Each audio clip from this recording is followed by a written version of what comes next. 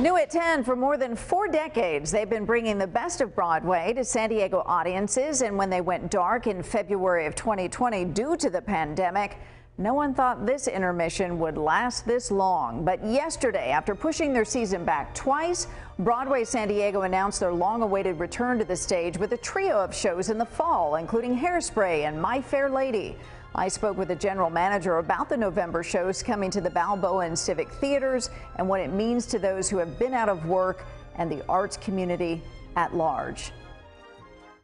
I've often heard people say, arts isn't what you do, it's who you are.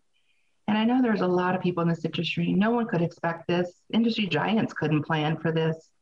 And there are a lot of people who just want to come back to doing what they love. And so what this signals is that for a long time, we just weren't sure how high this was going to go. Where was the peak? Now we know where it was. And the whole time there was just hope. And now we're ready. We're ready to see it all realized again.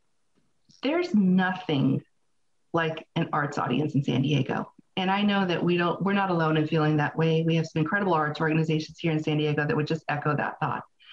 But I also know that a lot of audience members will come and they'll see these magnificent cast members or performers on the stage right under that spotlight and maybe not realize until this closure, there are hundreds of people who made that moment possible, right? Anything from the person who's dressing that actor to the truck driver that drove the stage set to the person who helped build that stage set, the poster work, the ticket work. I mean, there were a lot of people suddenly who were without jobs. And so when we get back into the theater and we know that all these people are coming back to doing what they love, it's breathtaking.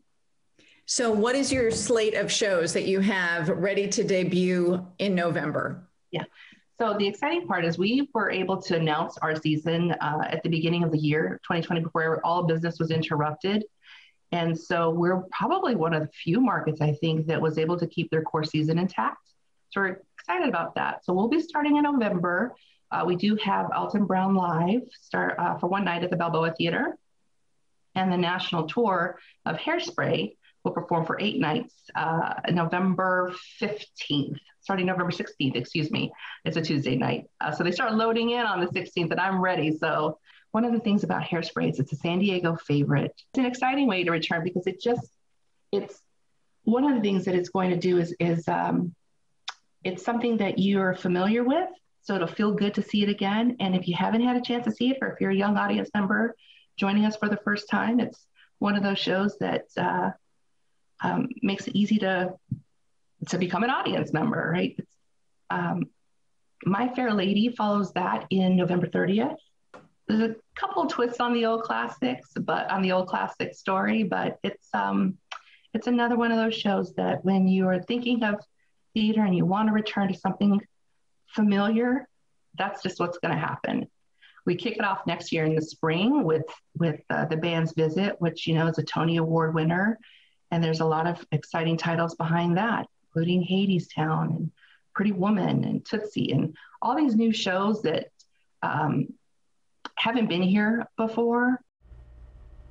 And because touring companies need time to rehearse, ramp up, and travel between cities, the shows again don't debut until the fall. But the best way to find out about tickets to shows, or if you are a season ticket holder and need assistance, is to sign up for e-alerts at BroadwaySD.com. It's also too early to know exactly what kind of safety protocols will be in place by then, but they will alert ticket buyers of those as well. For a link, just go to our website, that's fox5sandiego.com, and click the Scene On tab.